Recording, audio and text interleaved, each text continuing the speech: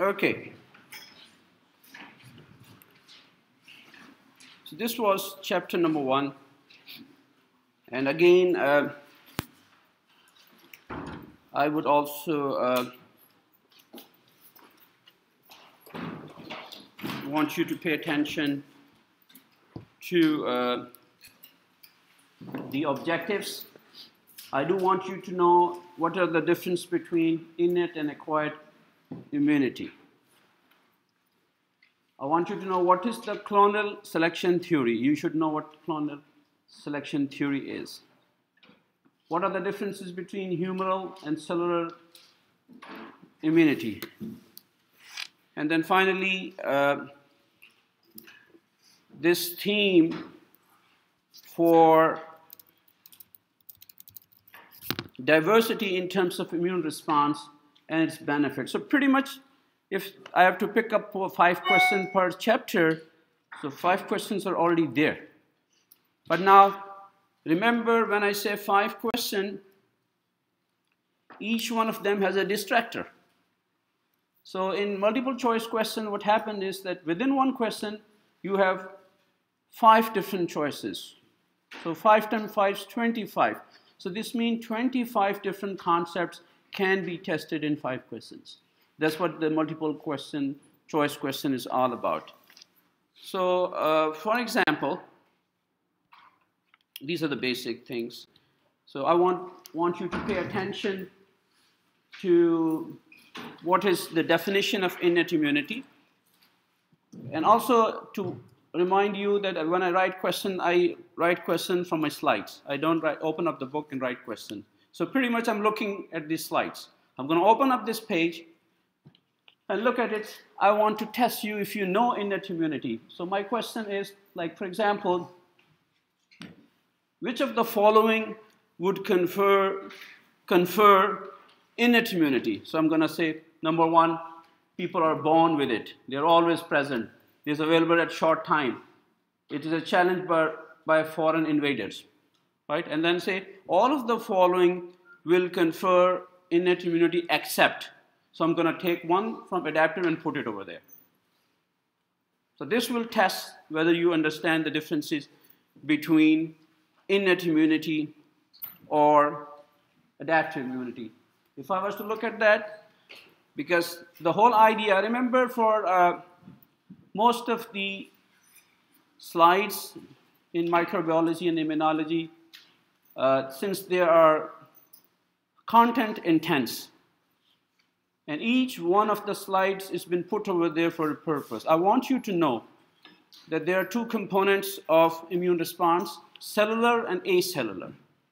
And you should be clear with that. When I say acellular, so again the question, simple natural question, will be which of the following are the acellular components? And I'll write 4 choices and put a cell there as well. So you can kind of go and find out what is going on, right? Or sometime in order to change the type of question, I would say which of the all of the following are acellular components of the immune response except. So it's the same question twisted in different way. So you should be very, very clear. You should have no doubt that interferons or cytokines, interferons basically are acellular. So when you think of cell, should be very clear in your mind because it says acellular. So you have to also pay attention. I can also say which of the following are cellular components and then put acellular versus cellular as well. So some of them are a tricky question. For example, these are the cellular components. So I'll just chip in an acellular over there and test you whether you know what is acellular versus cellular. Right? Because you have to, I wish I had a lecture with you how to do multiple choice questions, because itself is more of a technique than the knowledge. And you will gather from your friends, some of people may not study hard and may not spend hours and hours and wake up whole night, but we call it smart studying. They pretty much would know. If the professor is talking about that in the class, he's going to ask that. Simple. No need for you to go here and there. Right? So you should be really well skilled. It's a skill. So when it comes to exam, it's more of a skill-based. You will see that quality. I mean, if you happen to see your friend, ask them. People have that knack of it. They have that feeling. So even if they don't know the answer, they can pick up the way the question is designed. Okay? Simple. There's no problem with that. Again, differences between innate and adaptive. These are the questions. I'm going to test you for this. For innate adaptive, you better know what is innate and what adaptive. So the question can be switched around, as you saw in the sample question as well. That, for example, the characteristics of innate and immune adaptive and the immune components. And also remember, the chances are that I will not test you for the things which are similarities, because I'm looking for differences. I want to check, because what happens is, for multiple choice questions, basically they not only check your recall memory, I mean, remind me or tell me, especially before microbiology, I'll take you through how the multiple choice questions are written and how they are answered. And even the best of all the medical schools, when they prepare their residents for taking board exam, they train them. They're training. It's a training. This is a way to do. So some people will come to me and say, I read the book A to Z. I spent this and that. I failed. Of course, because you don't know how to take an exam. Right? So it's more of a technique, a skill, more of a training of understanding the question. So that's why if you're sitting for all 2 hours, nothing is going to fall from the sky to help you. You are struggling. Right? So keep in mind, again, acquired immunity, differences between acquired and then of course, I'm going to ask you the difference between what is an antigen and what is the difference between an antigen and immunogen, because we did spend time on that, right? And then again, you will see that I've been repeating over and over again that all immunogens are antigens and all antigens are not immune. So basic conceptual knowledge, okay? Simple question over there. Active immunization, passive immunization, adaptive immunization. So this question usually may come in the form of combination. So some of the questions are combination. I'm going to put active immunization / or colon, you administer an antigen. Passive immunization / or colon, administer specific antibody. And one of them is going to be wrong. So you have to have that association between what has been asked and what is it being tied to. Acquired immune response, we talk about that. And then cells involved in acquired immune response. Remember the previous one was talking about cells in immune response per se together. But now we are more specific. We are talking about acquired immune response. So I may say, which of the following cell is not a part of acquired immune response? And guess what? Neutrophil is not there. Okay? And if you go to the next slide, you will see these are the cells. They become part of both innate and acquired. They are not directly a part of acquired, but they can be called in. Yes, they're like a little bit non-specific. Right? So these are like tricky questions. Because remember that when you ask a question in multiple choice questions, those choices that you think are A, B, C, D, E, we call them distractors.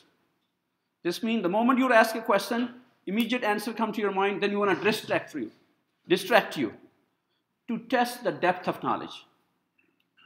It's not like straight yes and no. That's why true and false, you can just spin the coin, toss the coin, heads up, head or tail. That doesn't happen here. So 5 questions will at least give you a 20% probability of getting it right or wrong. So that's what it is. Okay? I want you to know clonal selection theory. You have to read it. Simple. It's not difficult. Humoral and cellular immunity. It's all there. And then pretty much this will concentrate on the first 5 objectives. Antibodies are coming later on. Cell-mediated immunity versus humoral immunity. I think the other thing you also keep in mind is that when you study and when I teach like lecture to lecture. So it makes you feel that you're not being tested for chapter 1 alone. So you're going to be tested for 10 chapters. There's going to be overlap and integration and mix and match. You understand the point? Because you're tested for the basic immune system. Right? So what I would, because maybe it's not in your mind. Some of you may have studied 4 chapters, 5 chapters, left one or other. But in my mind, it's a complete 10 chapters. I would not ask you a clinical one, but I'm going to bring in distractors from everywhere. Okay? That's a little bit hard, but if you have a good concept, what is cell-mediated immunity, what does it take, and then again, what is the difference between B cell and T cell, and then function of T cells. It will also come in other chapters as well. One important thing that you saw was, and this is a theme of immune system, that it generates diversity. It generates diversity in terms of antigen production or antigen, I would say, dealing or antibody production or generating in each one of us is different. Now, my question is, where is it coming from? Why are we diverse? Because simple thing is, it's coming from your genes. So that diversity is coming from the genes. Okay? Right. Let's move on to the next one. There's nothing special about that. So again, you saw pretty much repeat. Again, it comes innate and acquired. We already talked about that. But this time is more of, in this lecture, fate of antigen after penetration. So let's see what happens to an antigen when it penetrates. Right? So each and every immunology book is different, but if you saw this chapter 1 and chapter 2, I wouldn't say redundancy, but I would say repeat. And you will see me repeating it over and over and over and over again because it kind of helps. So you kind of put things in perspective. Again, you have innate immunity. This is a good chart for you to find out that they are all coming from pluripotent stem cell, right? But you have to understand the way that things are coming from here. You can see, for example, most of the lymphoid cells are coming from common lymphoid progenitor, which is totally different than the other myeloid progenitors. So they are coming from different cells. And then again, you will see B and T cell. So all cellular components of blood are there. Okay. Simple process of endocytosis, pinocytosis, and plasma membrane. So the whole idea is in this one, I think the upshot for this picture, other than your basic biology, is that this is a receptor-mediated endocytosis. When it comes to macromolecules, cells would take via receptors, right?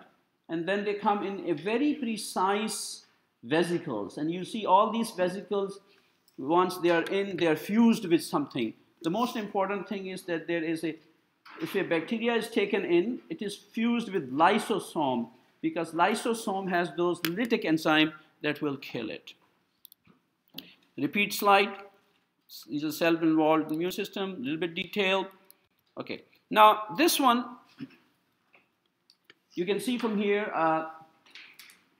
we've been talking about killer cell. Remember, I told you that make your own slide or a graph or a table where you put each and every player and ask this question to yourself, or when you appear in learning, what is the difference between a killer inhibitory cell dealing with a normal cell as aware? Because remember, these killer cells ideally should not kill your normal cell. You agree?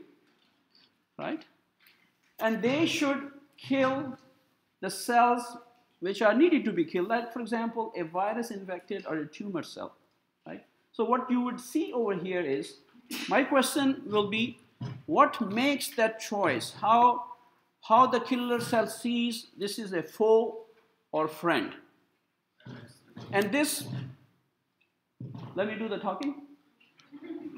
I know you got so much immunology in you, it's going to burst out. Give yourself a week next Friday. So you see over here, the killer cell has machinery, but it would go and identify. So it identifies normal cell because normal cell basically presents an MSC. So this sees over here and say, hey, this is the same gene as mine. So this is me. I'm not going to kill it. But then over here it sees there is no gene expression. It's going to go after that and kill it. Inflammation, again, we've been talking about inflammation. We'll keep on talking about inflammation. Inflammation is the hallmark. With every disease is going to start with inflammation. And we need to know now a little bit different for immunology. I would say, what is the role of immune system in inflammation? So there is a role for the innate immune system. You can see from here. And then there is a role for adaptive immune system, because when you get sick, fever, this is inflammation. Now, this slide, for example, is important because this is basically a legend for the next figure. And you can see from here that innate immune system also has a way to respond to any foreign invasion, right? So you can see from here, so they have a pattern recognition receptors, right? So these are there when something like extracellular pathogens come. They have all 1, 2, 3, 4. So there is a good reason for innate immune response cells to go after some of the generic things.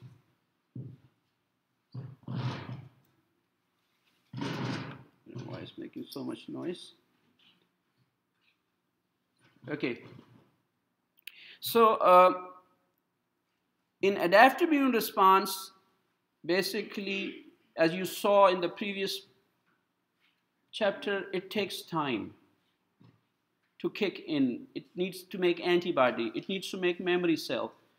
But the problem is right now. So we have to deal with problem right now. So we have an innate immune system. So it will also, it's not going to leave bacteria and other things all alone. It's going to go after them. But again, there is a good reason. So these are some of the non-specific, immediate tools for innate immune system to go after anything that comes their way.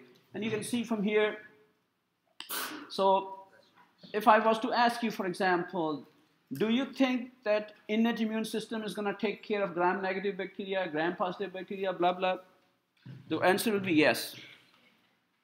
Because some of the receptors presented by these foreign invaders roughly, non-specifically, can be identified by the cells.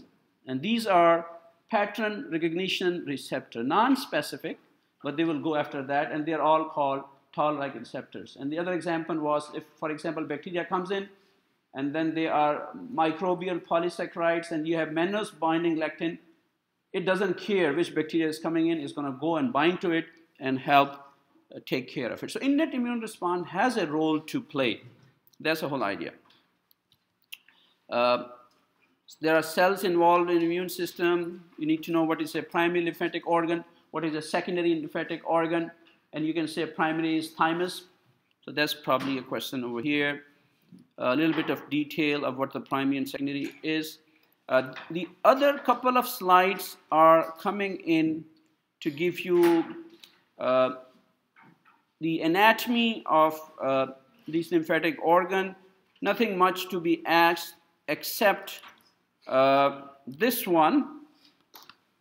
So you can see from here, they are germinal centers in lymphatics, and then they are different places where T cells and B cells are located. And you can see, for example, if I was to ask you, in a cut section of lymph node, where would you think that you will find mostly T cells? So you can see paracortex. These are where mostly T cells are present.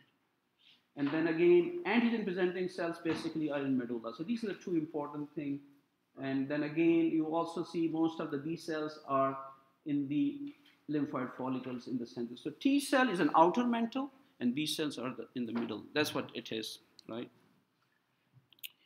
Okay, this again was an important part because I wanted to ask you that there's a circulation of lymph, and what are the possible routes for antigen to enter into us, and what would be the fate of that, right? For example, if antigen was going to,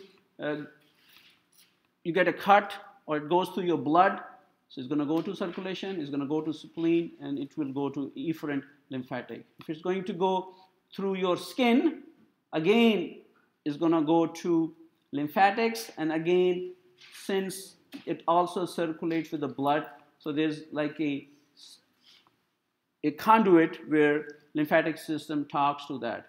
And then again, there are Peyer's patches. The whole idea is that regardless of whatever route of antigen goes in via bloodstream, skin, or gastrointestinal, any way, they will be together.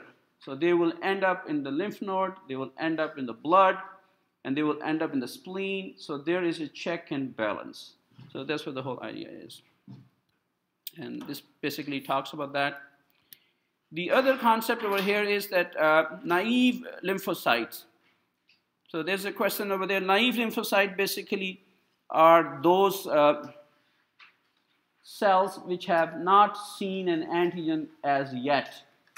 So they need to see an antigen to become activated as we go along.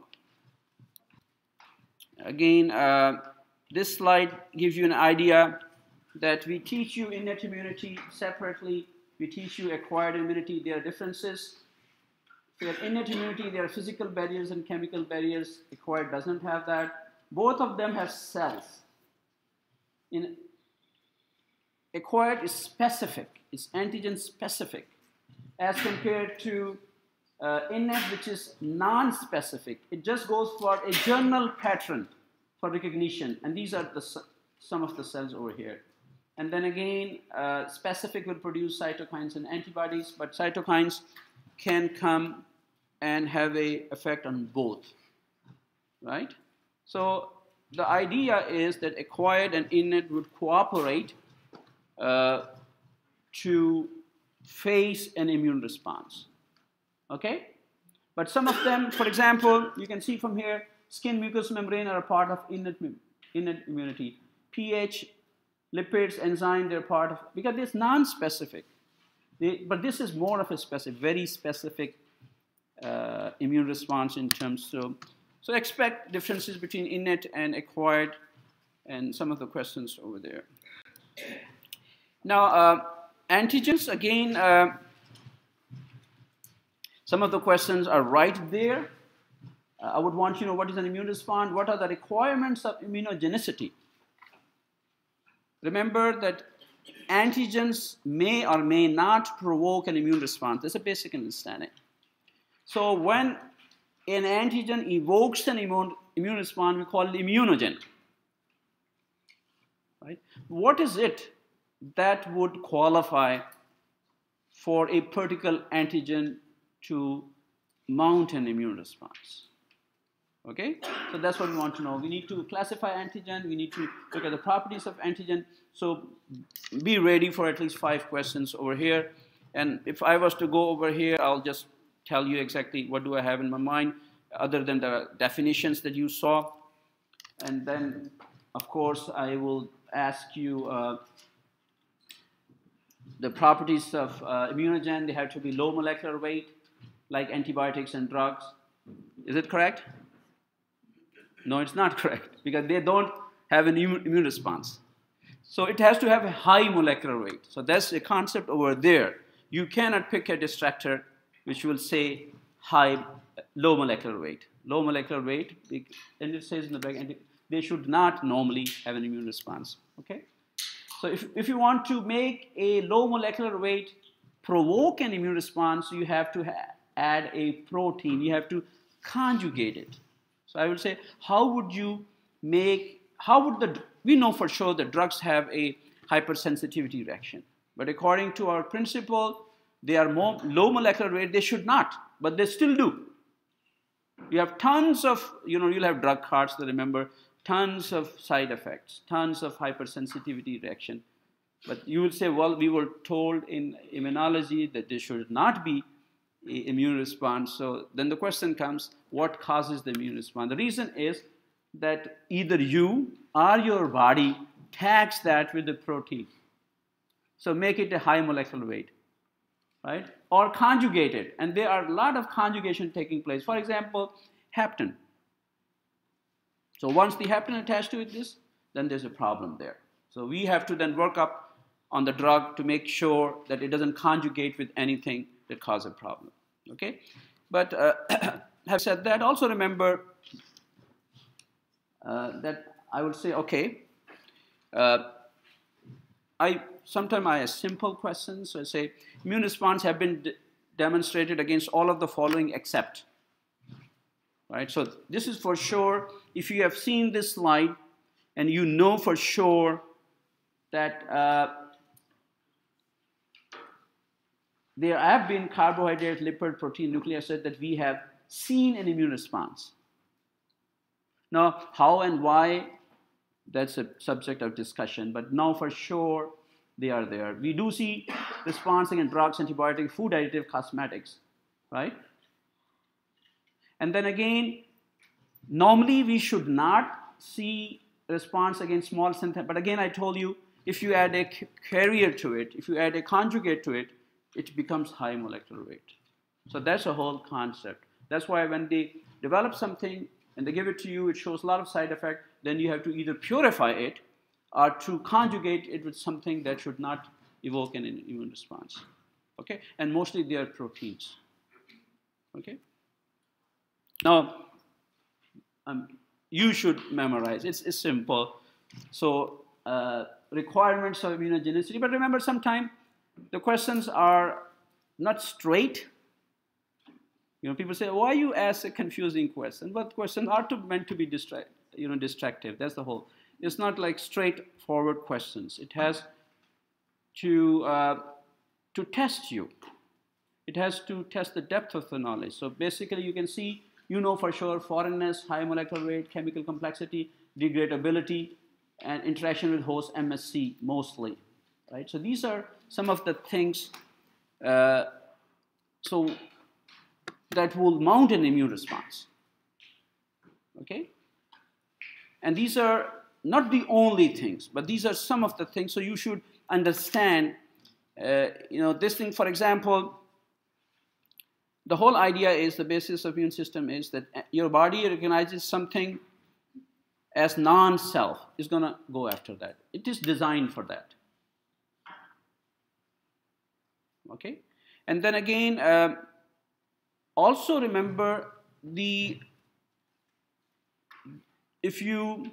more foreignness, more response. So response of immune system is directly proportional to a particular immunogen being foreign. Okay? So the more complex, in a sense, it's directly proportional. It's not inverse. So if something is very, very complex, of course. And then my question will, and I did explain that in the class, why would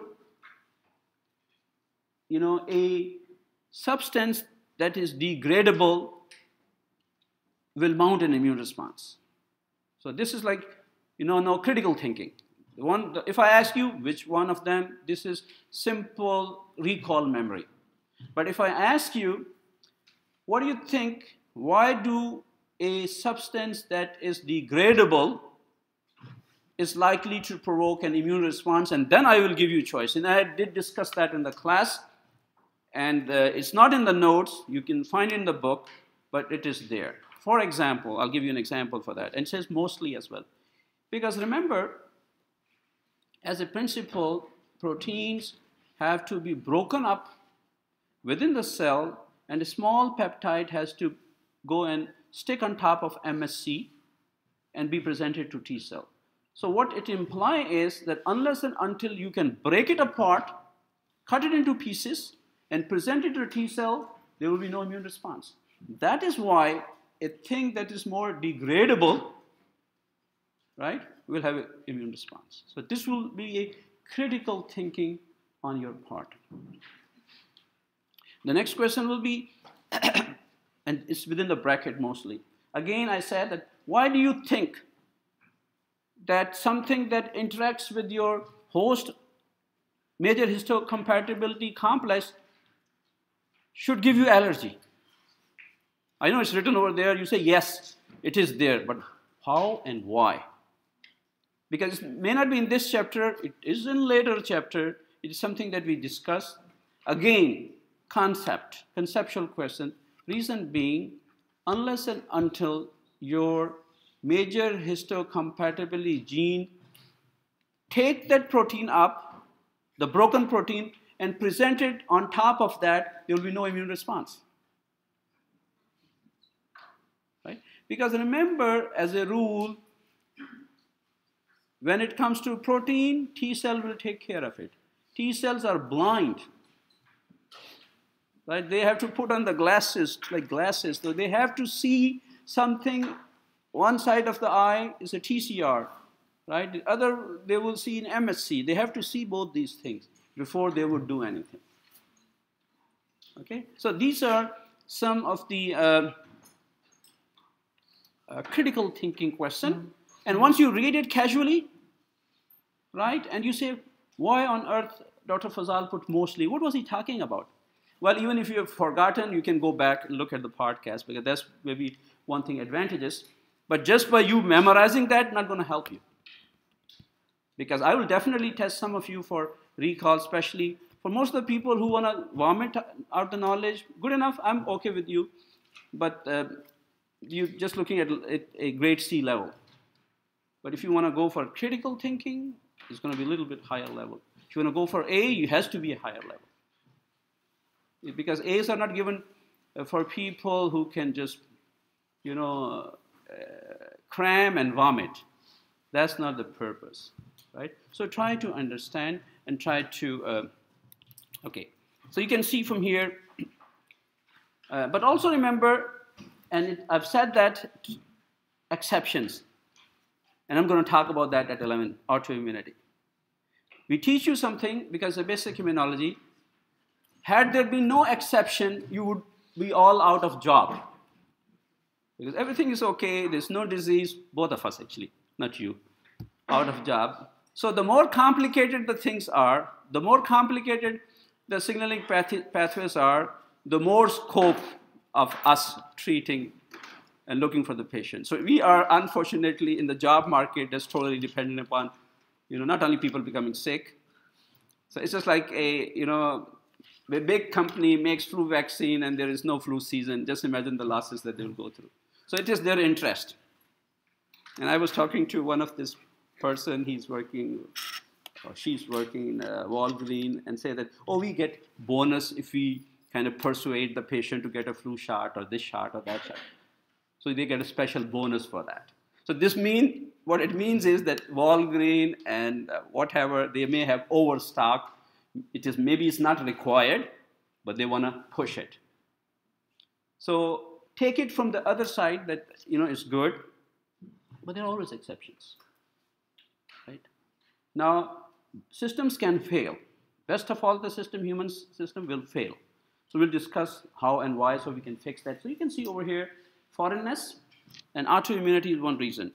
We talked about high molecular weight, and then pretty much the same. And you can also see that penicillin, progesterone, aspirin, you would hardly see anybody reacting to it. We do react to penicillin, how and why. You need to understand basics of hypersensitivity. Since we have not discussed that, so I will not ask in detail, but you can see that everything that is there in terms of drug has a molecular weight. So when they design the drug, they basically will look up at the molecular weight. And then again, the question, if I was to make a question, so I will say, generally, any substance which is more than 6,000 Dalton will be immunogenic, right? So that will be a statement. So the answer is yes, right? Because generally they're immunogenic if they're more than 6. So we know the cutoff point. So you're talking about a cutoff point. So if I was to design a drug, I would rather have it less than 1 kilodalton because then I'm safe. The upshot for this one basically is we want you to know what exactly is going on. Chemical complexity, we talked about that, higher the complex, and protein especially is that. As a rule, simple things basically are seldom immunogenic, right? So if somebody asks you, I've got allergic to water, so the chances will be, unless this is bottled water or something's going on, because it's so simple a molecule, so simple a thing that you should not. Okay, so simpler the things, the better it is. But you can see from here the challenge that we have with the food that we take, and they're both extremes. I wouldn't say that, and especially for people like myself who know a lot, and then you are in trouble because some of the things, even you take a chocolate bar and you start reading ingredients, oh my goodness, 50 ingredients. So you just imagine, don't have to read anything. What does your knowledge say? The more complex a thing, the chances are it will invite a problem. Okay, simple without even going. So the more synthetic a thing, no matter what manufacturers claim, is as simple as that. Okay? Okay, protein structure, you should know. Degradability, I already told you. Why is it that we want to go for that? And you can see from here, one of the things is mentioned over here, the carbs are not processed. So no T response, because I've been saying it over and over time, and I would take as I wouldn't say insult, but a blunder if somebody still tells me and doesn't know that we need T cells to take care of processing protein antigens. I've been saying it over and over again. If somebody asks you, I take food, carbohydrates, lipids, fats, and protein, which one of them do you think can I become allergic to? Which has the highest incidence proteins? But again, having said that, protein don't come alone. They come with complex glycoprotein and this. So they kind of attach to different moieties. But you can see so this is again a recall memory. Okay, and some of the questions will come later when I will talk about that, like in vaccine, for example. In a vaccine, for example, right now, 25 out of 27 vaccines that are out there in the market are based upon protective antibodies. So critical thinking question will be, if I give you a vaccine that only has a carbohydrate moiety, right? Do you think it will produce antibodies?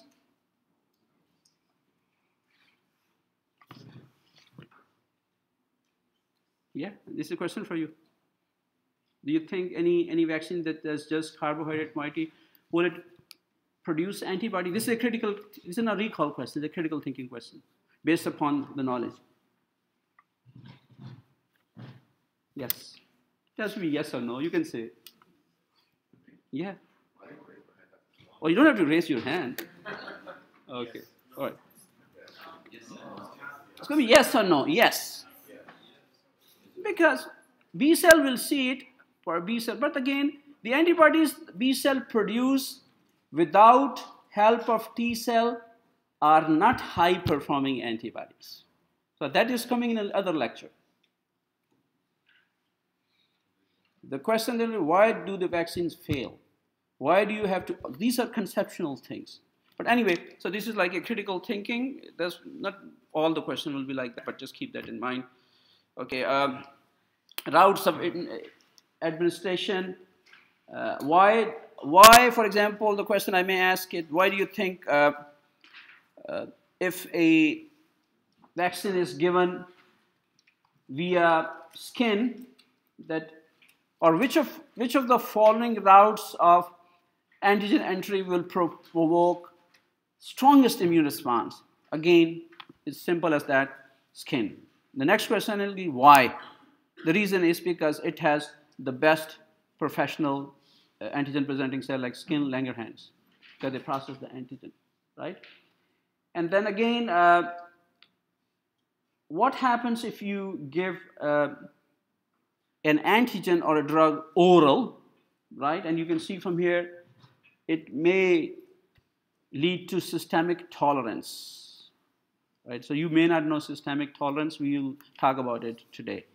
Because our skin and mucous membranes, since they take a big toll for foreign antigens, so we normally, if you were to design something, you would design anything, and just like we design a car, and any little signal is going to show up like 20 different signals in your car every day you come up. But that's not the interest of the manufacturing plant, right? They want to make sure that whatever signal comes because of a problem has a good reason.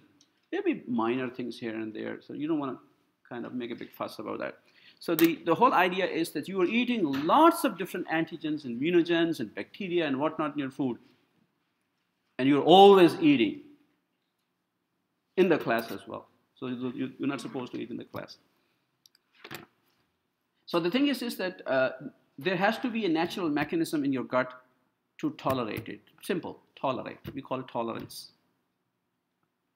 Right? We'll talk about that detail. But you can see from here, there's a good reason for us to pick up a particular route. I do want you to know what is a primary immune response, a secondary immune response, differences between these two, and it will come in another slide, another picture, when it will tell you that if you have a primary immune response, innate immunity will come, and we'll take care of it. There will be antibodies produced. The very first antibody to be produced will be IgM, and IgG will also come. And then again, when your system sees a foreign antigen, it takes time for processing. It's not an immediate. So what it does is, when it sees the first time, it deals with that antigen, but it makes sure that it makes memory cell. So if you expose the body to an antigen, second time is ready for response. So second time there is a humongous, huge response. And I also gave you an example for the booster doses. So you have one dose, it kind of tests your immune system, prepares, and you give after a month or so second dose, and you make tons of antibodies. In the first primary response, the antibodies you produce are short-lived, right? But in the second immune response, then the antibodies should live for the rest of life. But again, there is another question coming up, especially for some of the vaccines that we get. So they are thinking that, for example, the vaccine that they prepared for like 20 years ago need to be improved. They have to have a very profound immune response, because whatever antibodies they produce should stay in the system for a good amount of time. They should not disappear. That's the whole idea. You have to have a very high quality antibodies. So that's what the basis for that, because people will come to you and say, I had this, do I need to have the booster dose for DPT or polio or this and that? Because I just heard in the news that whooping cough is coming up, though I have been vaccinated against that, and that is true. So they will start thinking. So the reason will be maybe there is a deteriorating levels of protective antibodies in your body. So we need to do something. So things of that nature keep on coming, but you should have a scientific answer. And then you can see over here, body will make a memory B cell. The difference between primary and secondary immune response. I did spend time, and I think the antigen binding site and the antigen binding site for B and T cell, for sure one question, so you better understand that. that these are two different cells, so they interact with different antigen. And you can see this was the easy part. T cell has a TCR, B cell has a BCR. This is where the problem lies. And I gave you a mnemonic for that if you remember. Protein, polysaccharide, lipids, all taken up by B, but T cell is pure meat. So it's going to go for proteins. And then again, it doesn't want to take care of soluble. So unless and until you present an antigen, protein antigen, on a plate of MHC, T cell would not care. So this means, in other words, it doesn't care about soluble antigen, but soluble antigens are there. So then B cells will come to take care of it. That's why you have that mnemonic of B and T cell in a lymph node living like a family. And then again, critical thinking will be epitopes, which are recognized, which are the special sequences that these antibodies see and identify. Like this, it could be a very complex protein. You don't have to identify everything on there. You just identify a part of it. Like your identification is not your whole body. Well, maybe it's your whole body, but we look at the face. So your face, right, which may be 1/10 of your whole body structure, the face of a protein or an antigen is taken as an epitope. So we take that as a snapshot and identify that, right? But having said that, fingertips are also good. Iris is also good. Biometrics, so on and so forth. So you can see antibodies will identify different parts of that. And the good thing is that you can make more than one antibody. So that's an important thing. Some of the antigens, for example, residues, which are hidden, because this is physical world. Both B cell and T cell, they have to physically see, recognize, and do things. There's no hidden thing. If something is hidden, and why I'm talking about that, if viruses are very strong, and if they hide something, then you would not make an immune response. You rather would get sick. But they're also very clever. They have their ways. So in this case, if you have hidden your gun or your toxin or your whatever bad intention is, antibodies don't see it. If you don't see, everything's okay. All right? Okay, we talked about that. Difference between one epitope, an antigen can have one epitope or more than one epitope, or same kind of epitope, different epitopes, and that usually happens in protein. You see the complexity. Because, and then again, we'll also keep in mind, the more complex a protein it is, you may think it's in bad, but it's in a good sense as well. Because an immune response to a protein is very profound and is very specific, because you may have, for this, even if you have one type of antibody, it will take care of that. But for this, you have to have 1, 2, 3, at least 4 different types of antibodies. So it's going to be very, very important. And then you can see examples of carbohydrate moieties. These are important because it will come, and I want you to know that, especially the ABO group and teichoic acid of gram-negative bacteria, because it does mount an immune response. Recall memory for lipids, nucleic acids, again, though they are hidden, as I just said. So as a rule, so they are poor immunogens, but again, basic principle, if you conjugate to a protein like you do with SLE, which I'm going to discuss at 11, autoimmunity, exceptions are there, so you may pick up an antibody against your own cell. That's where the problems come, but normally it should not.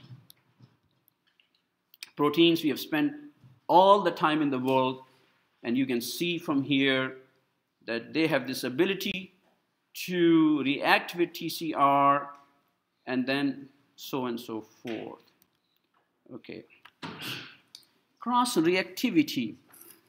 And you can see that sometimes what happens, especially in the protein antigen, what you saw that you want to take an antigen, right, and show it to your body so that it starts making antibodies. But the challenge is that you have to make sure the toxin that you are giving over there is not in the format that will evoke an immune response. So what you do is that you kind of, cut the corners, just like what's the best word? Just like a snake, and you can take the venom out, right? So it's or the tooth out. So that biting ability of that thing is gone. So we call it like toxin converted into toxide. It still will provoke an immune response, but would not cause a damaging thing, right? But what sometimes may happen that you want to make an antibody for a specific sequence of an epitope, and there may be similarity between this one and a distant one, right? So you intend to block this one, and in the process it may block another thing. So there may be kind of that a immunological cross-reactivity. We'll discuss that as a part of strep throat. You'll see why do people who have strep throat and they're not treated properly, they will end up having an autoimmune disease later in a part of the body. Because that particular bacteria brings a part of the epitope and your body makes an antibody. So the antibody basically does not recognize the epitope present in bacteria, but there is a similar kind of epitope on your heart valves. So what will happen is that good enough, this antibody will eliminate those steps from your body, but later part of the life, they will go after your heart valves and they will damage the heart valves. So this is kind of cross-reactivity when, of course, there's a friendly fire, but friendly fire is going to cost you a lot of things. So anyway, so that's something that you need to read, and this is there. Adjuvants, the primary purpose for adjuvant is basically to enhance immune response. I think that's pretty much it for you to know. All other information, I don't want you to memorize that. If you remember when I talked about that, I said just pay attention to what common adjuvants do. So what they do, so if I was to write a question, I say, most of the adjuvants will enhance uptake of antigen, right? They will induce co-stimulatory molecules on APC. So I'll just pick up like 3, 4, right? So all you need to know is that sometime we have to add on to some of our vaccines or drugs to enhance the immune response. And you know for sure enhancement of immune response will mean better recognition of antigen, better response of an antibody, more MSC over there. So that is like a functionally important thing that you may see there. Okay, we spend a lot of time on antibodies, and I think antibodies are going to be very favorite, very, very favorite. So we normally would pick up 5 questions, but if I was to pick like 2 questions from your chapter number 6, which is difficult, rest 3 will be from antibodies, because this is one of the favorite. So you can see I do want you to spend a lot of time on properties of antibody. How do you isolate or characterize? Well, that's basically chapter 5. We'll talk about that. And then types, structures, and then superfamily. And I've been giving you all those mnemonics in the word that you have had a chance to look at them. But some of the basic characteristics, what are they? What do they do? What parts do they have? Why they are specific? And why they have what kind of journal biological activity that they have. And then we need to isolate them, we need to characterize them, and we can run them electrophoresis mobility, and you can see this basically is a tracing where you see especially if, for example, your body is producing more antibodies than it is required, extra antibodies, they're proteins, they're going to clog the system, they will go and block and cause problems. This is a cancer. Myeloma is a cancer, multiple myeloma. So this will be a cancer in itself. Okay. Basic structure of light and heavy chains. Heavy chains, their names, Fab and FC components, and a little bit of this information. they have biological activity. This is an antigen binding site. This is a variable site, and this one is basically a constant segment, FC. It attaches with the cell. We talked about that. Fragment for antigen binding is a Fab, which actually binds. And then the major idea was, and that again will be the genetics part of it, how is that we make different antibodies to a different antigen. So we have enormous capability. Bad example, but maybe sticks in your mind. 300 million population in the USA, right? So if you were to apply for any cell company, the chances are they will give you a different number, right? What are the chances of you applying for a new cell phone number and they give you the same number? Well, I will say slightly, because what they normally do is that if you give your number back to them, they keep it in a recycling mode. So that's where it stays for 1 month if there are some errors. And then they will reissue, right? Now, let alone the whole world, 5-6 billion, right? So these are only 9 numbers, right? 1, 2, 3, 4, 6, 7. So you have this capability of that kind of specificity and that kind in even the numbers of cell phone, let alone the antibodies. So they pick up your genes. So we have this ability to do that. And because the reason is that we have different amino acids, and this is like pick up from there, and we need it. So that is basically the most important thing that we need to understand.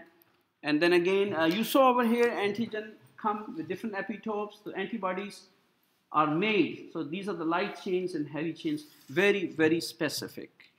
That's the biggest achievement in medical history in terms of cure.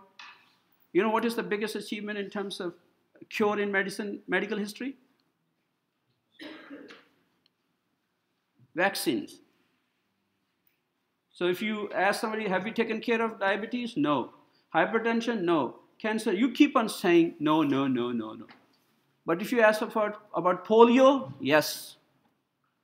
Smallpox, yes. And the reason is vaccines. So vaccines are the only so-called success stories based upon immunology and based upon this thing. So the reason is specificity. Okay? So you can see this is something that I want you to understand, and some other slides are there just to make that understanding. Isotype. Let me jump to that mnemonic that I made, and then I'll spend some time on that. So pretty much the same expectation is that journal. I don't want you to, I'm not going to ask you to draw these pictures, and I'm even going to ask you the details for that, but just roughly, and should stay in your system for a good amount of time, right? So it's not a learning and vomiting. The whole idea is retention. That's again, one of my objectives is that, well, if you're going to read like a day or two before, I can assure you it's going to be just cramming and vomiting. It cannot be possible. So linking, discussing, associating this with some other thing that you can make, that's what the memory is like. Association with an incident, with something in your mind, so you can retain it over a period of time. So that was, I just gave you an example for that, right? And you can make tons of them. And there are tons of them already there because of the cramming thing. So you can see that you want to know exactly the concentration in the serum, right? You want to know their names, you know, like which one of them are present in the milk, which one of them can bind to FC receptor, and you can come up with any mnemonic, which one are there within the vessel and have the capability to go out of vessel. And this we will realize today, that if they go out of vessel, how much damage do they cause? We'll talk about that today. And they all agglutinate, right? But some of them are better agglutination. So you can see like micro has a better agglutination, which one of them has more antibacterial, antiviral, antitoxin immunity, and you can see from your gamma has more. So roughly shape of the body in terms of what the structure is. Micro has a lot of valency, and IgA is double. Things, very simple things. Whether they are, sometimes they have this chain. So you'll see the J chain, the joining chain. So joining chain is only needed when they happen to be 2 or more. Whether they are present in secretions, right? They activate complement, and I've got some mnemonics for you over here. And then again, placental passage, very important, very important. But there's a question always there because some of them are. And then again, these antibodies attach to cells, right? And then again, you can make up your own, that this is a bigger family, B and T cells, and they have some ability to do some things. Because today's lecture, you will feel once this basically is a little bit different than the one I posted earlier. So again, just a mnemonic, and you can make your own mnemonic. As long as it sticks in your mind, you have a better way of reproducing is, I don't mind. And the rest of the information is pretty much coming from there, okay? Structural things, we talked about that, details for that. This was a slide that probably many of you may not have realized what is going on, and what is it that we want to know. Number one, you can see it binds with an Fc portion, not FAP, right? And then it has its endocytosis, it goes into the cell, right? The reason is that because it has just picked up an antigen, right? And then this antigen needs to be processed within the cell. It has to be dissociated, and lysosome will take care of it. And then antibody has to be recircled. So it has a very precise and definitive way of recircling that. And sometime, if your receptor is not present, then of course you are losing IgG. You cannot recircle that. We talked about the biological properties. The details are there. Many different slides over and over again. And we give antibodies as treatment. You can see from here neutralization of, because PAIN, precipitation, agglutination, and immobilization, right? And neutralization. So you can see that all these toxins, if they are there, so basically antibodies will come and they act by mostly blocking their active sites. So their active sites on this toxin, which are going to cause problems, they will just block it and just bring them down. So that's why I say best choice for passive immunization, transfer antibody. So when you heard in what called real-time stories, somebody's bitten by snakes, you have to rush to the hospital, and then hospital has to make sure that they have this IgG and want to give it to them. And we did talk about all these things, and we will keep on talking about that, how antibodies are there. And I just told you that 25 out of 27 antibodies are based, vaccinations are based upon our ability to have good protective antibodies. So antibodies is there. And right now, while we are sitting, we already have all those antibodies. The titers can be determined because they're very specific. If you've been vaccinated for 20 different vaccines, they will pick up 20 different antibodies very precisely from your body. So it tests you, so this is that specific. Passage of Ig through placenta, part of passive immunity. This is basically IgG, and then you can see pretty much the same reason. And some of the concept forming things again will be the babies don't have well-developed immune system. They cannot synthesize antibodies, right? So basically, if they do, then basically, what's happening is that IgM and Ig a little bit, but the whole idea is that protective antibodies are passed on, because sometimes the question they may ask is that can the protective immunity be transferred from mother to the baby? The answer will be yes. And for critical thinking, in the previous slide, remember I said you have to have that specific receptor on top of those cells for antibodies to attach. And you can see that particular receptor is down-regulated. So that is down-regulated. So if the body doesn't want these antibodies to come and attach, so they up and down-regulate receptor. So we learn from fetus that we can also do the same if you want to up-regulate a particular receptor or down-regulate, and that's what we do. Right? Some of the cytokines especially would up-regulate, and some of them will down-regulate. Okay? So that's basically another important thing. You can see colostrum. Colostrum IgG is the first milk that comes from the mothers. That's called colostrum. So that has a IgG. So that's why it's protective. Fc receptor attaching to it. Properties you can read on your own. But again, we can see from here, if I was to ask you which antibody is in highest concentration in all these different secretions, right? So it's in IgA. And for IgA, remember I told you earlier in the figure, some of these antibodies exist intravascular and sometimes in extravascular. Probably at that time it didn't make sense to you.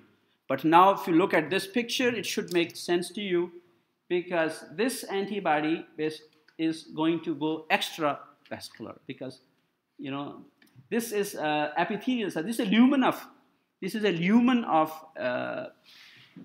that particular gastrointestinal tract or respiratory tract. Okay, so these antibodies are there placed on that. So these are a part of our mucosa. So this is in our, what do you call, saliva or all mucosal secretions. And there's a good way. And you can see that they are very precise receptors that will chaperone, if you remember me using that term. So that is good for IgA. Properties of different molecules. And this is again, remember I said the primary response, so this has come again. Difference between a primary response, a secondary response, and a good figure over here. Primary immunogenic stimulus, it could be infection.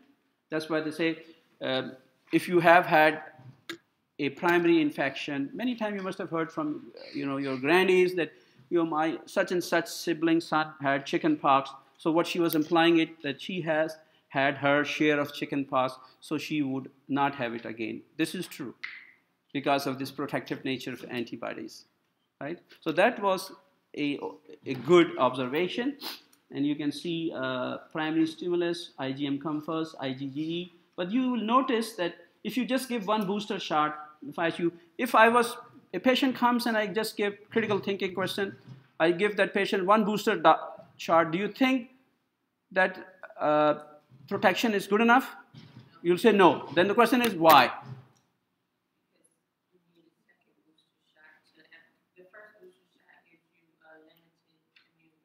What is the limited immune response? I want to hear exactly, specifically, based upon this graph. Because the antibodies are going to disappear. The idea for vaccination is they are protected for the lifetime. So if you give a vaccination, only one shot, what's the point? I mean, you just wasted your money. Because it's going to just protect you for like maybe 2 weeks, 3 weeks. But is this what you want? No. So you can see both antibodies coming to declining phase 0. So that is a scientific answer. And that is a critical thinking. So there's always in any slide, there's always a recall memory, and there's a critical thinking. Right? So you have to kind of associate. And you can see if you get a secondary immunogenic stimulus, again, IgE. And then the second question will be, which of the following antibodies will give you protective antibodies for lifetime. And then you have a choice of IgA, IgB, IgC.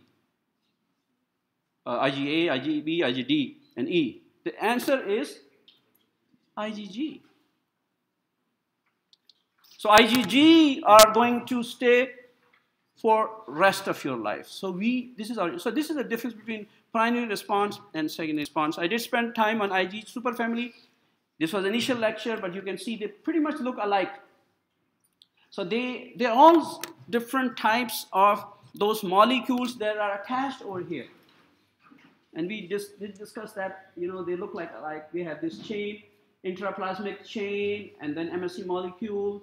So they have many things in common. That's why we kind of jumped. If I was to ask a question, which of the following is not a part of super Ig family?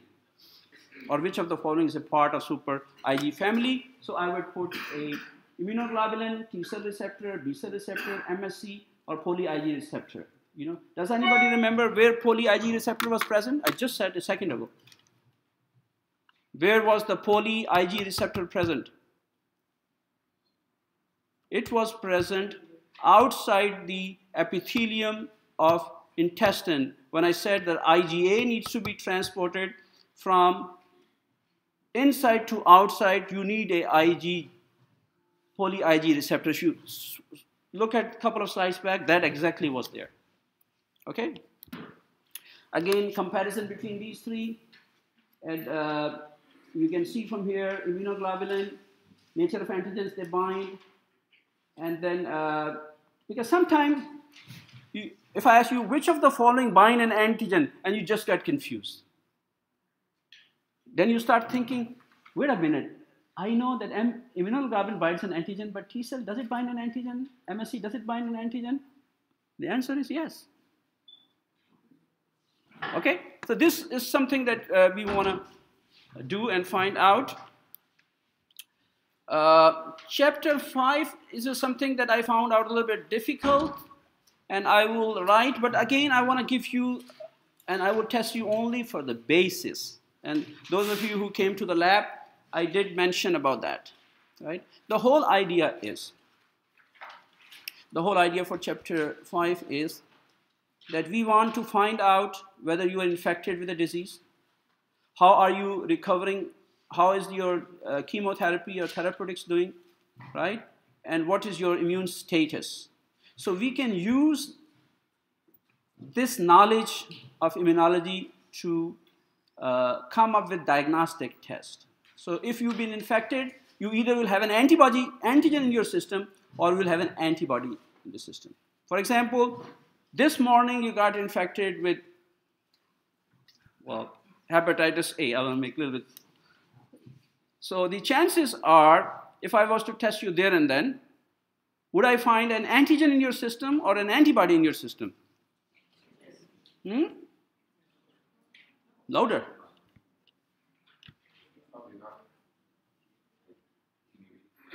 Can I repeat the question? If you are infected with hepatitis A this morning and I want to test whether you are infected, so am I looking for an antigen in the body or antibody in the body?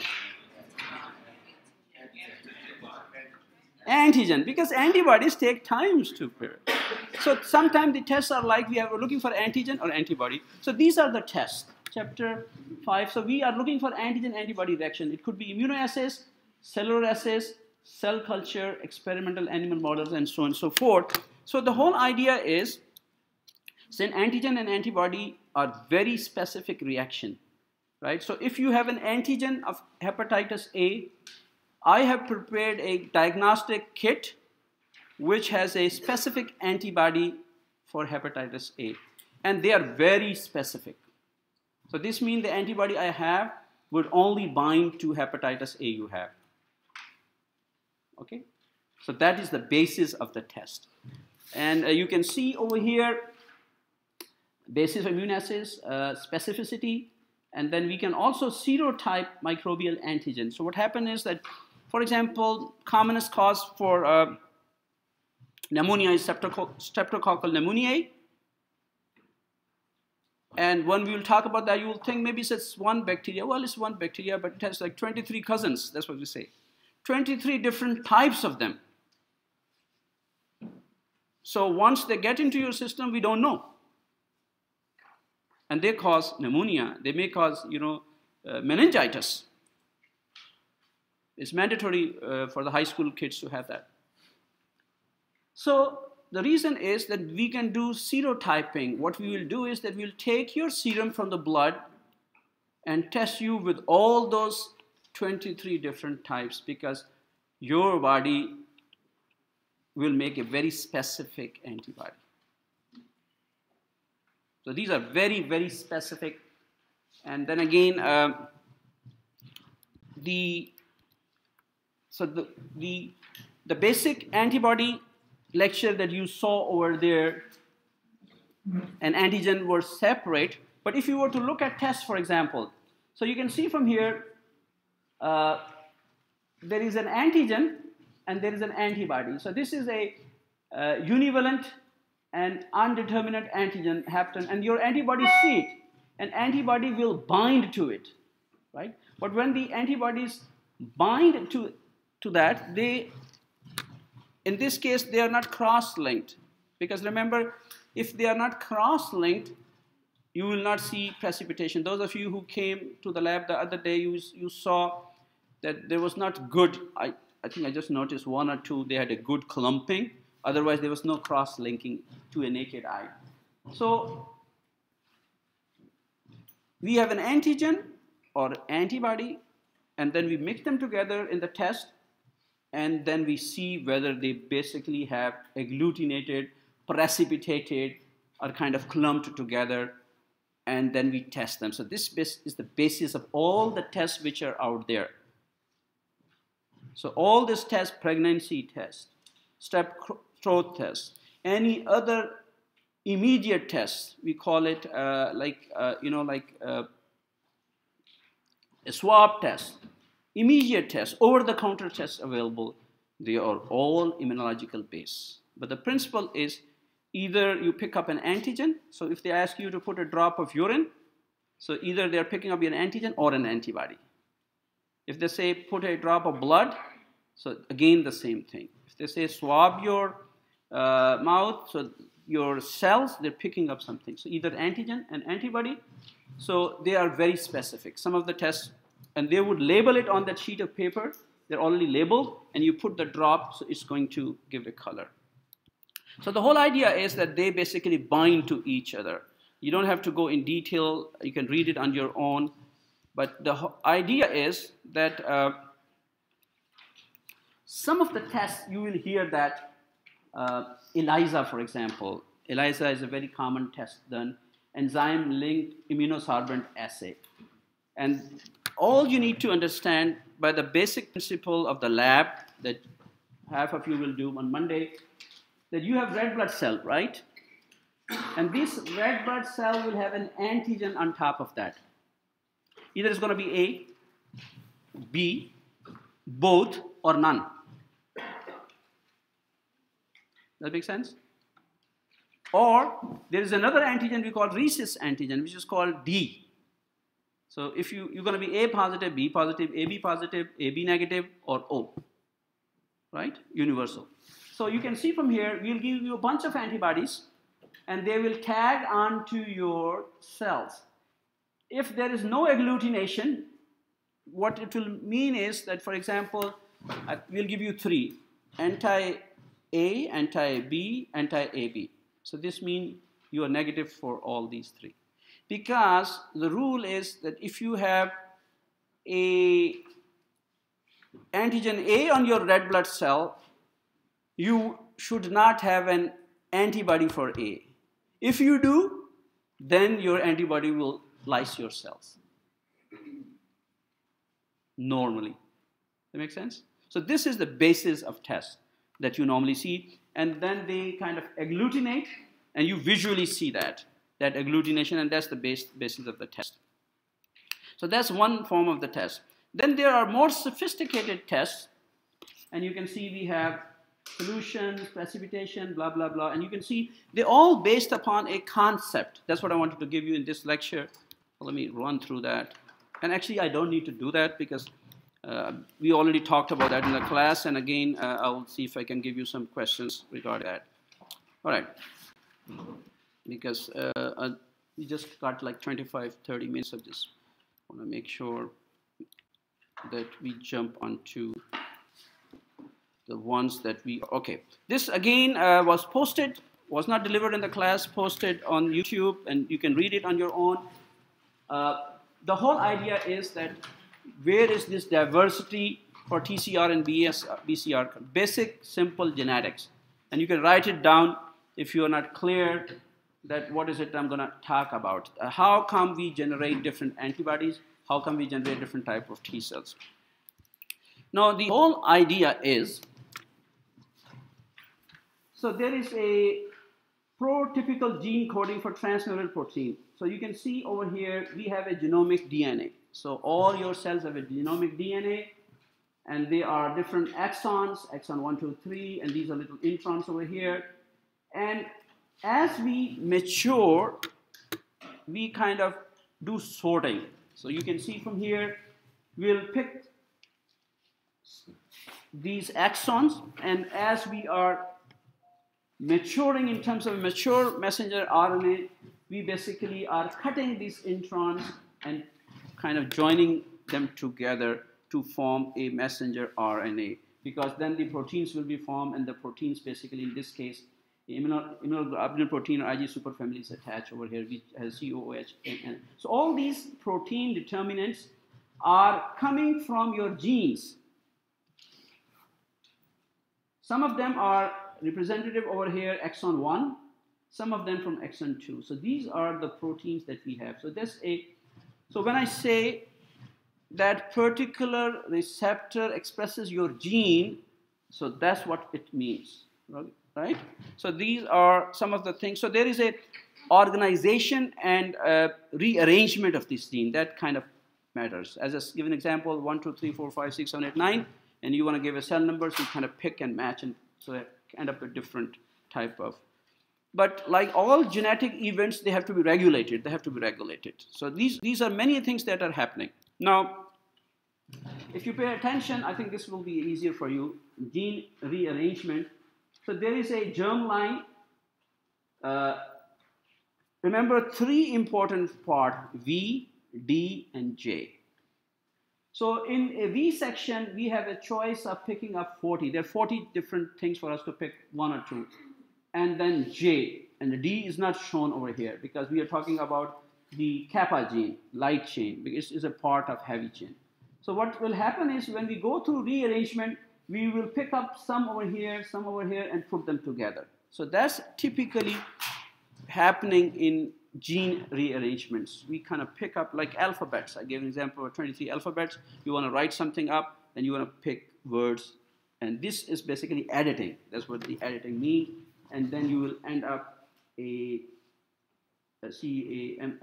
terminal and carboxyl terminal. So everything basically, the steps are, because you have a lot of choices here. That's the whole idea. You have 40 choices over here, 1 to 5 choices, and you mix and match. That's what is happening. Okay, this one is another important. Then you can see now we have V, D, and J, and we have C region, which is a constant region, and you see there's a gene for gamma, alpha, micro, delta. So everything is gene. So we'll pick one of these because we want to make IgG, IgM, whatever. Then we have a choice again in V section, 50 choices, D section, 20 choices, J joining 1 to 6. So we kind of do this splicing, mix and match, till we come up with a very specific number for a very specific chain of. So that's why we have diversity, because of the choices that we have. So our body will pick up. And once it makes that particular sequence of gene rearrangement, that will be very, very specific for that particular microbe. That was the whole idea for the genes. Okay. Now, another concept in this was that, remember when you saw class switching. So antibodies were made for making M and D, but you don't want M and D, you wanted G, you wanted E. So what is it that happens at the gene level that will command your genes that we not want to switch over? So in this case, you can see this is a switching zone, class switch, and this is under T cell influence. That's the most important thing.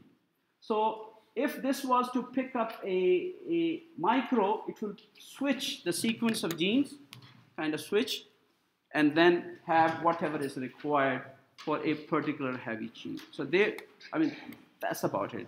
V, D, J, different segments, and you mix and match, put them together, you come up with a different gene.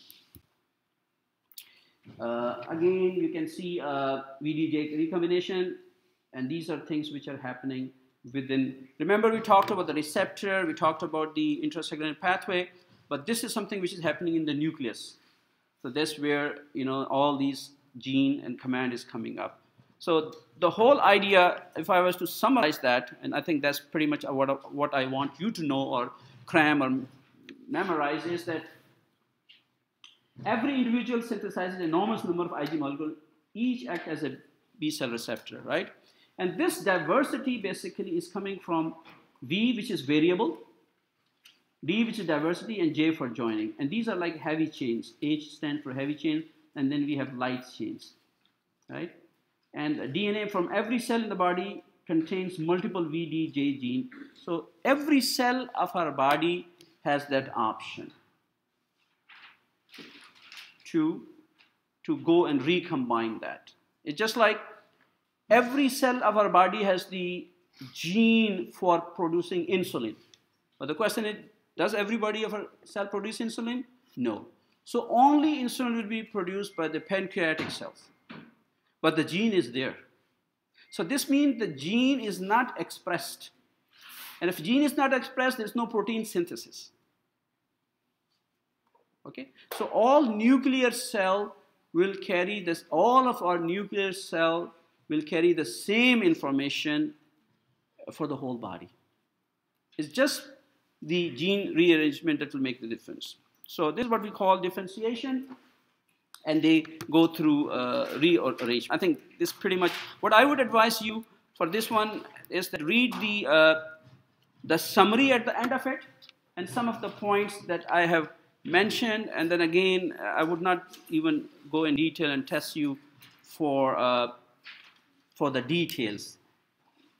So there are multiple segments in the germline.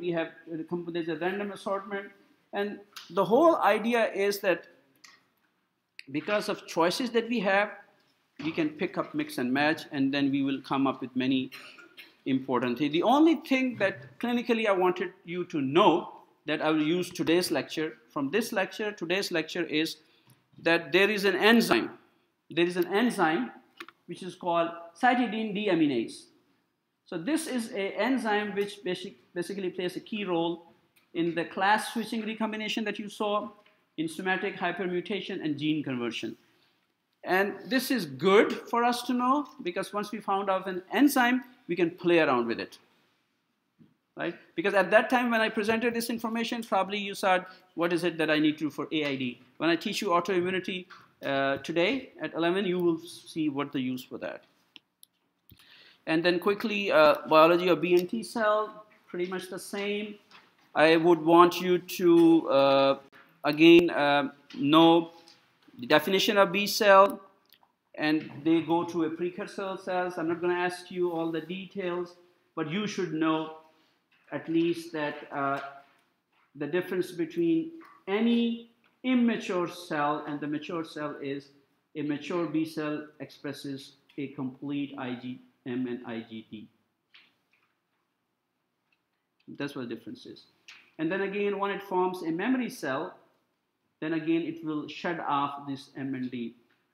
And for class switching, again, the important point was that you have to have a T cell help. And again, the chains are coming pretty much the same story. You have VDJ segment, you do a different assortment, you process, and you come up with a gene sequence for different parts of that BCR. So BCR, because it's a part of Ig, looks similar to immunoglobulin. But that's a diversity is coming from those three important gene segments because of the choices available that we have.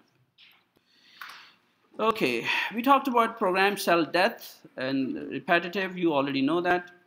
Okay, we talked about the B cell receptor. Is an antigen binding site, and then there is a special attachment over here. We talked about responses for immature B cell, and you can see from here antigens self-bound. Immature B cell sees that, it becomes mature, and then has an immune response. This basically will tell you that an immature B cell may respond to self-antigen, but a mature cell would not respond to cell antigen. Probably if I discuss today, that will kind of give you a better insight into it. And that's pretty much a typical story, how a B cell sees an antigen, and then it is going to either start making an antibody or ask for a T cell help. And that is happening in the, if you remember, I said that earlier that this is the lymph node. T cells are in the cortex, and the B cells are in the follicle. And this is how they kind of help each other. And that again is pretty much same story. This slide, when I talked of this slide, I just told you two important concepts. One of the concepts I told you is that if there are bacteria in the gut, and these are Peyer's patches M cell, and they pick up this antigen, they give a command to B cell to start making an antibody. So antibodies are made, obviously not over here, but in distant site like lymph node. But there is a signal that will say that we basically want to get rid of that particular bacteria, and you want to send back the immunoglobulins that we produce. So they need to go back over here. You can see from here to the mucosa. And this process of recognition, production, commitment, and getting those antibodies back to where they are needed to get rid of these microbes, the process was called homing. So they home back, that's what I said. And then when I talked about B cell membrane and T cell membrane, remember initial signal and co-stimulatory molecule, this was the major signal we have, the B cell receptor, and then we talked about the molecules that interact with the cell surface. So what you need to do for at least this part, my expectation is that you should know, and if you've seen the sample question as well, so what I would do is that I look for association. So I'm going to say, like for example, MSC binds to a peptide, right? CD40 binds to CD40 ligand, right? And B7 binds to CD28. So these are like combination binding, and these are 4 or 5 important keys that we have to unlock B cell activation, right? So I'm not going to go more than that, and that's pretty much for this one. And then this was a slide that I did not discuss last time because I said it's a positive, and some of you came back to me and asked me this question, positive signal versus a negative signal. And I said that positive signal is that this bacteria is identified, and this is a primary signal. If you want to enhance signal, so what happens is that they are complement, they will bind to those complement binding places on the bacteria, and then we have some receptor, co-receptor, they will also bind, and they just kind of enhance the signal, a positive thing, because you need to speed up the process. So that the question for this will be that I'll say, okay, what is the significance of a B cell having a co-receptor? The significance of B cell having a co-receptor is basically to enhance the signal. So what is the molecule that is required to enhance the second signal? And then you need a complement over there. Okay, so let me finish up in 10 minutes. So I think we spent ample time on that. And MSC, what is the MSC definition of MSC, class 1, class 2? And I said to you that what I want you to know, at least, that there are 6 classes for 6 different forms of class 1, and 1, 2, 3, 4 for class 2. And I also told you that we call it MHC, but that originated from mice. Ideally, we should have called it human leukocyte antigen, because this is a human leukocyte, chromosome 6, and that's where it is. So you'll see that it's synonym. HLA and MSC is the same thing as far as we are concerned. Then we talked about MSC restriction. You need to know what MSC restriction is. And we spent a lot of time on educating you that what are restrictions, and very common question that MSC2 bind with CD4 cell and MSC1 binds with CD8, and they basically have different function. This is the restriction that we have, and that's what we were talking about. And some of the slides, especially later part in the structure element, let me show it to you. This one I said the difference between class 1 and class 2.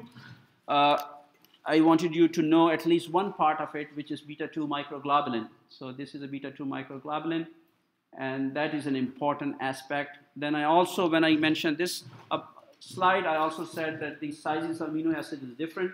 So that's again a question. MSC can only has a smaller mouth.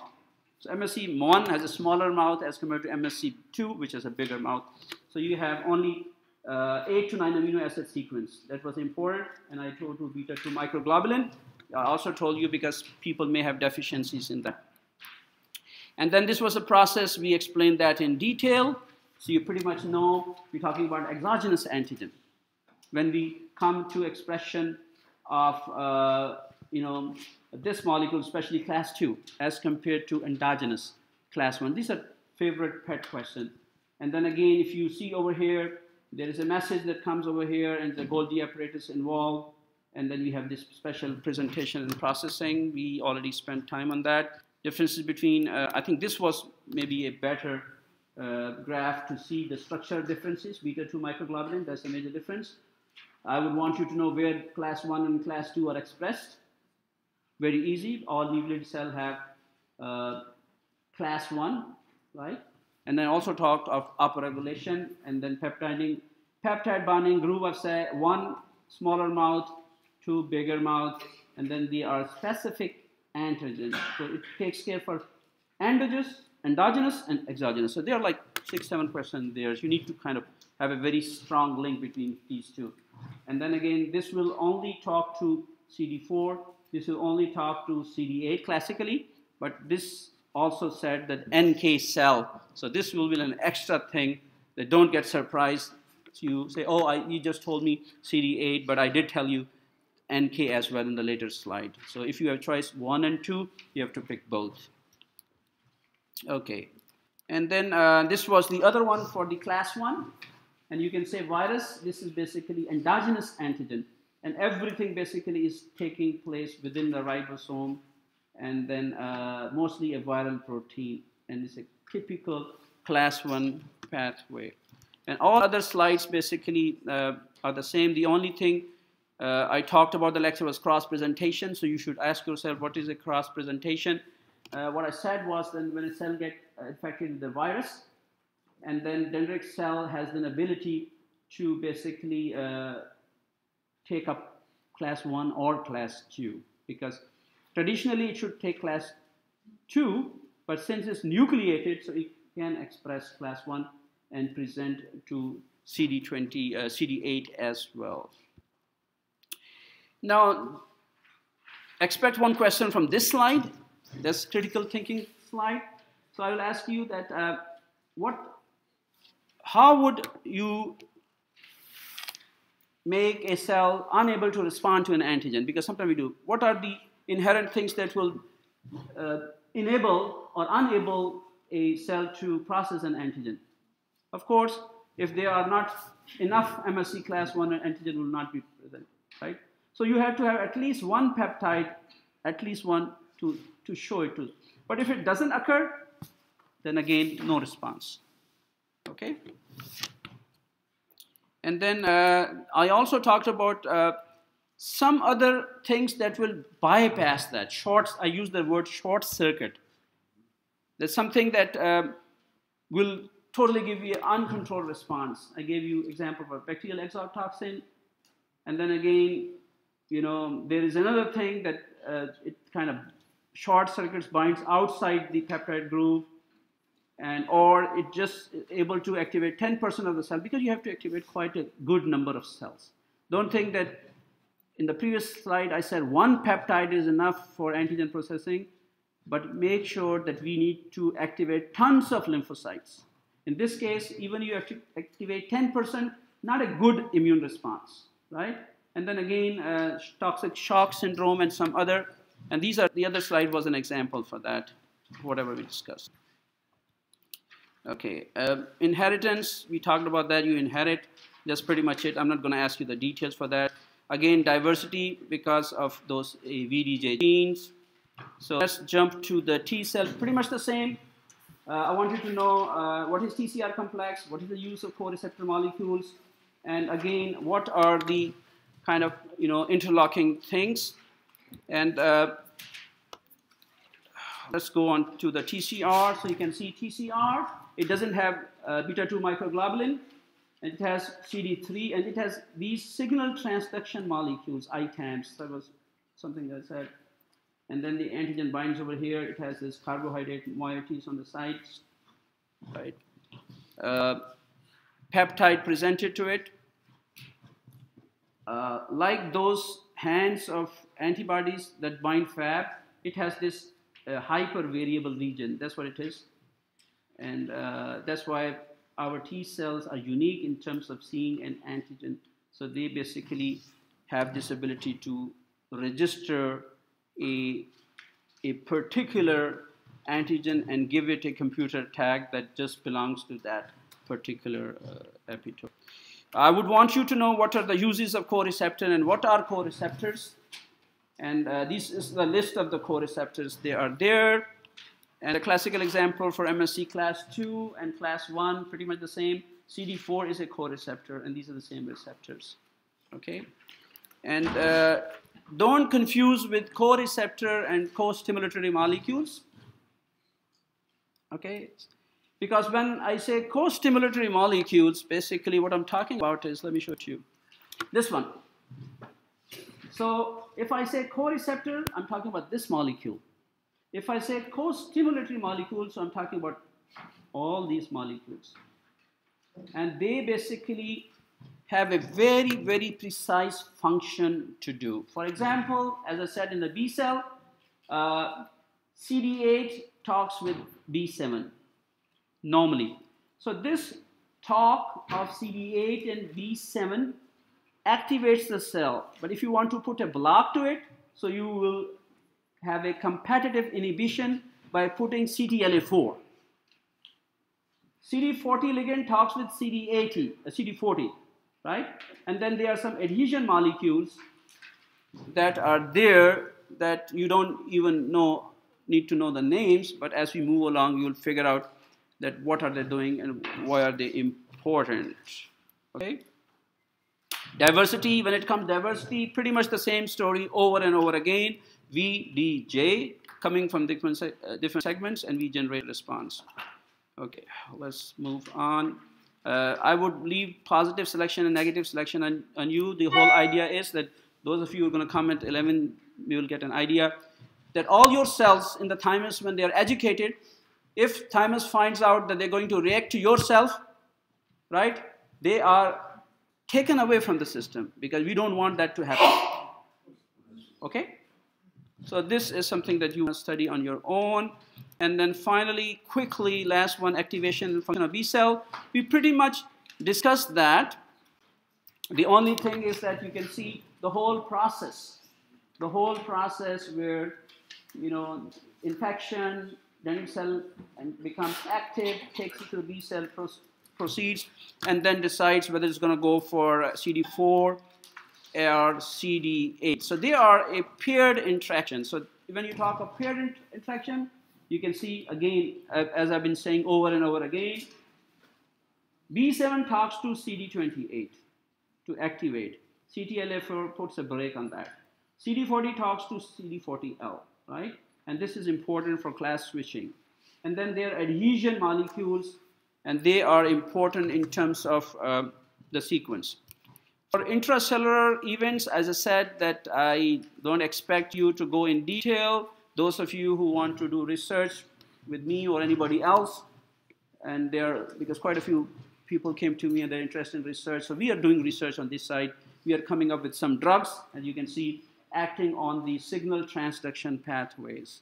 So I just kind of overly told you. I don't expect you to know, but, well, I do expect you to know, but I'm not going to ask you. Let me rephrase that. Because tomorrow, if they ask you where are those drugs acting, all the way from the initial signal to the final signal, these are the drugs acting over here. And these are some of the routes that are available for the drugs. And again, you can read it on your own. There are a couple of slides. Tons of drugs. Don't expect you to know. The only thing I just wanted to emphasize was that T cells, basically, when they get activated, they produce IL-2, which is a growth factor, and it will put a receptor over here so that this take an effect. And then finally, I also said that there are some other ways to activate CD4 T cell, because the whole idea in the first few slides is that you have to keep in mind